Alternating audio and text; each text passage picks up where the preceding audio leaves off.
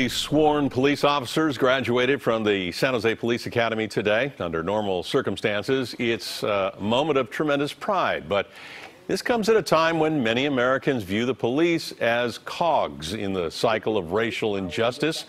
KPIX 5 reporter Devin Fehely on what it's like to enter the force during these trying times.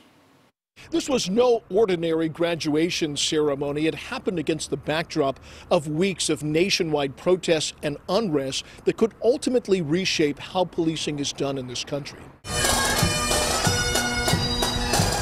Without you, who will be there for our neighborhoods? The 42 men and women in the Police Academy's graduating class will hit the street at a time when the actions of officers in cities far away from San Jose have damaged the trust and tarnished the reputation of law enforcement officers everywhere. The tragedy of George Floyd, it presents a huge obstacle for us to overcome moving forward. Despite the current controversy, the graduates say they believe they are joining a noble profession, one of service and sacrifice.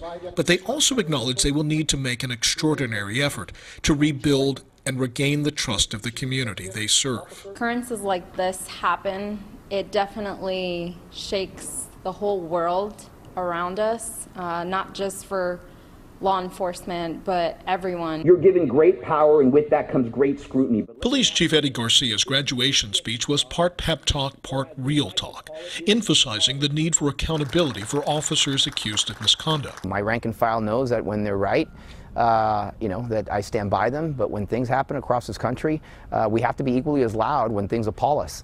The latest class of the police academy was interrupted by the coronavirus outbreak, shut down for several weeks, and then upon reopening thrust into a national conversation about race and justice and policing. Our perspective hasn't changed. We still have the same values before we, just as we came in. We want to make a difference in the community in a positive way. Chief Garcia is on record in support of reform and accountability. He, however, does not support the idea of defunding or disbanding the police department. And to that end, a brand new recruiting class starts here on Monday. In San Jose, Devin Fehely, KPIX 5.